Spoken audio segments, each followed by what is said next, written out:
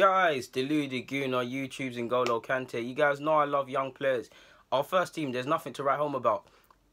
However, our under-23s and specifically our under-18s, my absolute drug. I love seeing them. Amici, badding up the ting. Saka, I don't even think he's a first-year scholar yet. Badding up the ting with like 6 goals, 3 assists.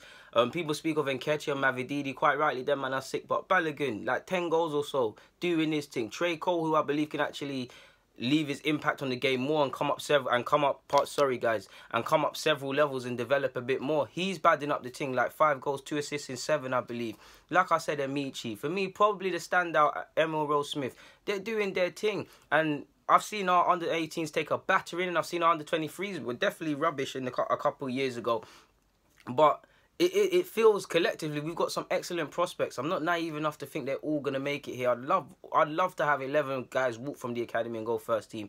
But I do believe a lot of them will have careers at a decent level. Some will make money for this club, and I hope a couple will make it at this club. I've got so much time for Cole, Amici, John Jules, Saka, like I've said. A couple of these guys, Vontae Campbell, he hasn't really been standing out as much this year, but there's a lot of Emil Rose-Smith. There's a lot of guys. I think even Nelson can feature in the FA Youth Cup for these boys. So you get me. This is our most talented crop of players since the last time we won the FA Youth Cup, when we had Ozyakup, Coquelin was there, Jack Wilshere. That's 3 players that went on to have fairly decent careers, if I say so myself.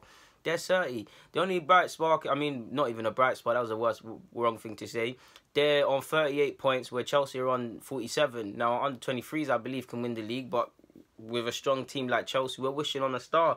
But I've been impressed, man. Not even just the main attacking prospects. The likes of Ballard, the centre-half, he's been impressing me as well, stepping out of defence. I like the way he plays. Thompson at left back, I didn't think much of him. He's all right at that stage, man. I've said Amici as well. The performances that personally have caught my eye was the 4-0 against Norwich, the 5-1 or so against Brighton. I believe there was a 6-2 against Reading.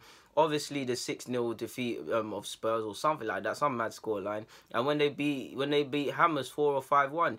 Obviously, the FA Youth Cup